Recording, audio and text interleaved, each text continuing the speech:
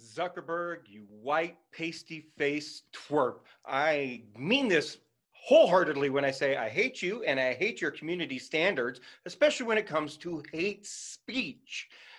We all know it's a lie. Let's start with one of the first times you put me in Facebook jail for saying that men are trash. Well, as a man, I think I reserve the right to say men are trash, especially when they're harassing women on both Instagram and Facebook, sending them dick pics and just getting away with all kinds of crude, rude things that they're saying to women that you allow. And we all know that you started Facebook because you couldn't get laid in college anyway, and that it was originally a dating app, and now look at it. Well, okay, let's move on to one of the other reasons I've gotten temporarily banned and in Facebook jail because of you. I have an ex-racist friend who is a Nazi sympathizer, KKK sympathizer, and just, hates black people openly. He reported a few different memes of mine that had swastikas on it where I was making fun of racists and Nazis, and all of a sudden I'm banned for making fun of all the racists and Nazis out there. Let's talk about the meme that I shared. I understand you probably don't have a sense of humor and don't understand sarcasm. Shared a great meme out there making fun of how bats and 5G and all of that are related, blah, blah, blah, blah, big conspiracy theory. It was just a sarcastic meme.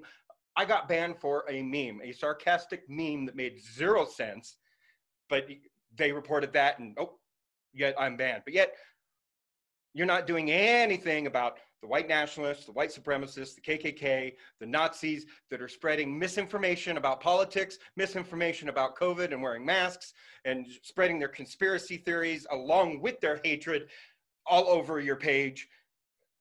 Come on. Where's your community standards, especially against hate speech? Now, all of a sudden, I am banned for calling some redneck motherfuckers that are out there toting guns because they watch too much Fox News and listen to Trump and don't pay attention to anything else in the world going around them. And they're obvious racists, threatening people and threatening people's lives, both in public and on your Facebook. Yet, when I call them some cracker-ass crackers, I get in Facebook jail again. As a white redneck who is a cracker-ass cracker himself, I reserve the right to call out any white racist a cracker-ass cracker. That's not hate speech. That's calling out hatred and fear-mongering exactly where it is. Plain and simple. So, in conclusion, you're an idiot. Your algorithms are stupid. Maybe you need to adjust your 101s and figure out how the real world really works.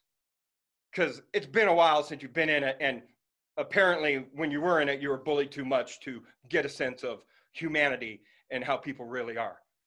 So, fuck off.